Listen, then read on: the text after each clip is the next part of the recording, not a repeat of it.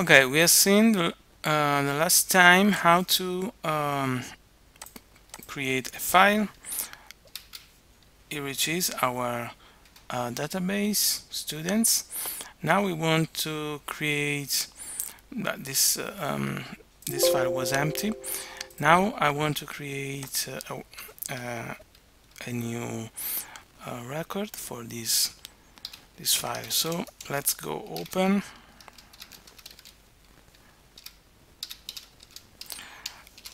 the file db3.db.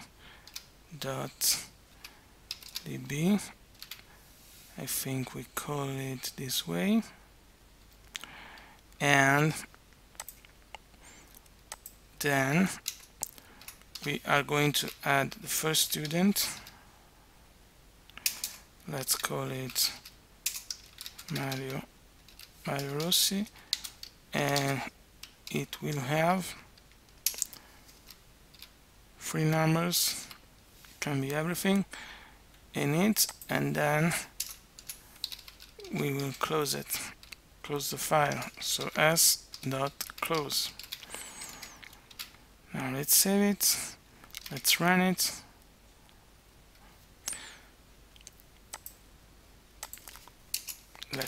Sorry.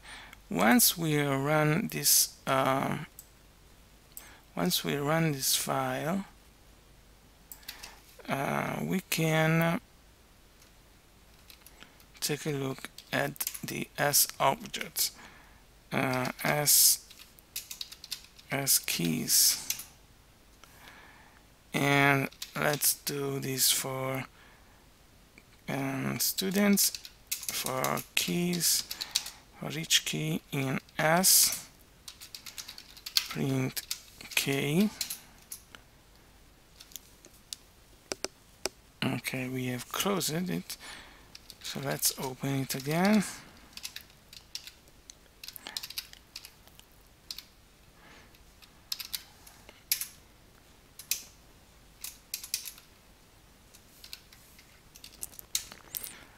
And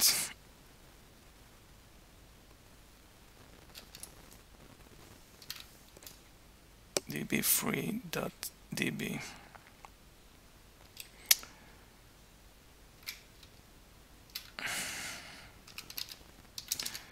Okay, shelve open.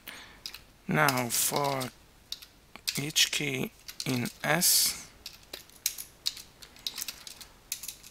print K, and we just have one student, and so it's just a dictionary, so we can put K and sk to see the values and it.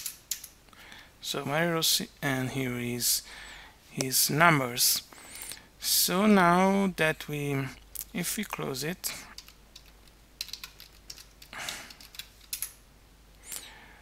and if you open it again,